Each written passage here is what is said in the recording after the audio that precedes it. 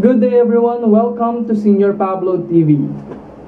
And for today's tutorial video, we will be discussing the introduction to linear inequalities or the graph of linear inequalities. So in graphing linear inequalities, these are the things you need to know. So to graph, we have the broken line and the solid line.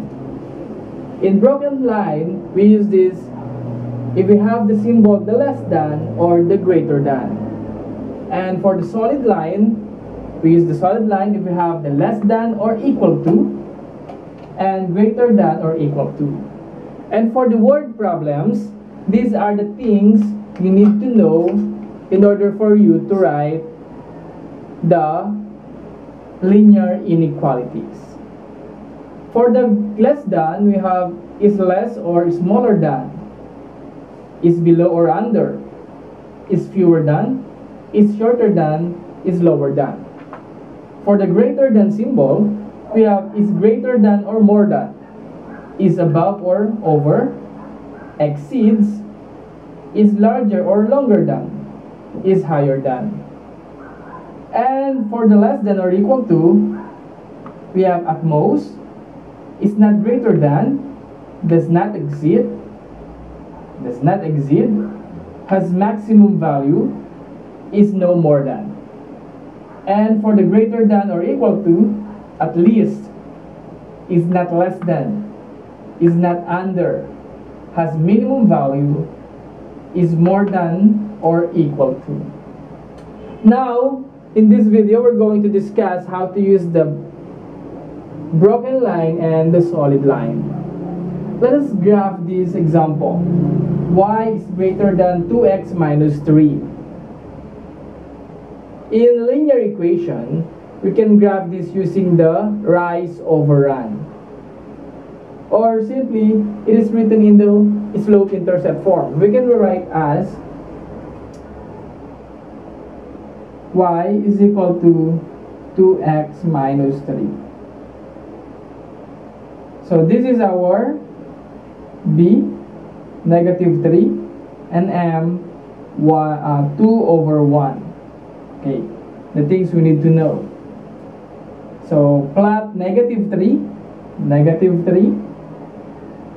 then 2 rise, 1, 2, then positive going right 1. Now connect the points.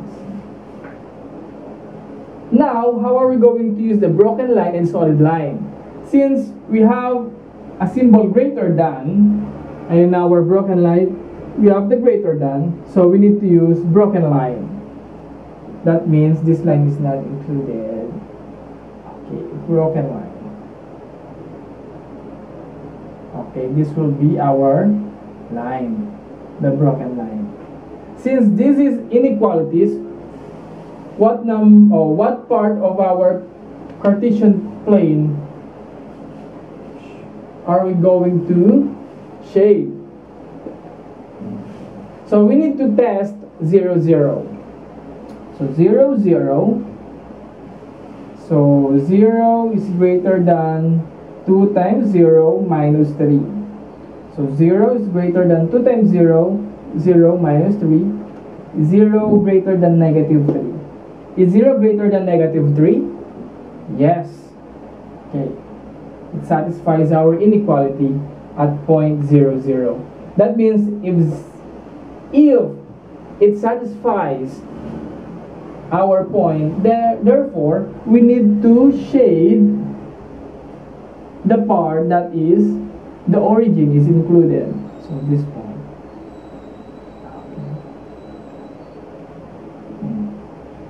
Okay, this will be our graph. Now, to better understand this graphing of linear inequalities, we have a part 2 video. I will put it in our end screen, or just click the link in our card.